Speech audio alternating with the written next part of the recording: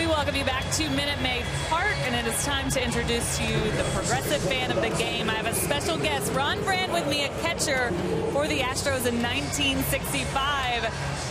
Have we taken you back? Do you feel like it was just yesterday that was 1965? Absolutely. I'm looking down on the field, and it's like being born again and being in this atmosphere.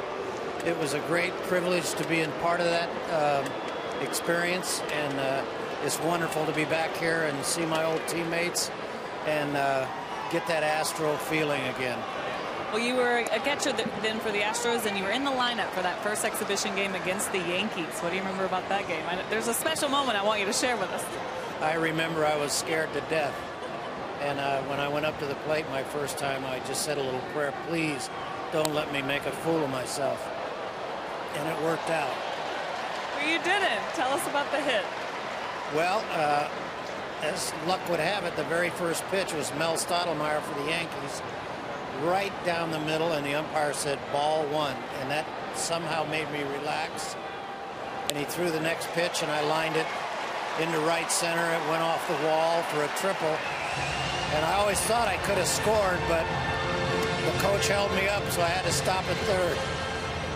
Well, the first Astro to get a hit there at the Astrodome, that has to be special, right? Yes, it was one of the highlights of my career, because when it was the bottom of the third inning, and when I rounded first, the roar that went up from 55,000 people who had been waiting for something to happen, it was such a thrill. And I think I ran faster from first to third than I ever ran in my life. Well, just seeing, you've been in baseball as scout for the Yankees for many years, but just seeing what the Astros and the Astrodome did for the city of Houston.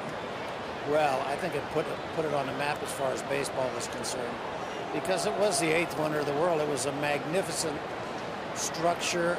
It had its flaws, of course, but it still allowed people to come into an environment where they could watch a baseball game and be comfortable. And the old Buffalo Stadium was torture to be in the summertime out there.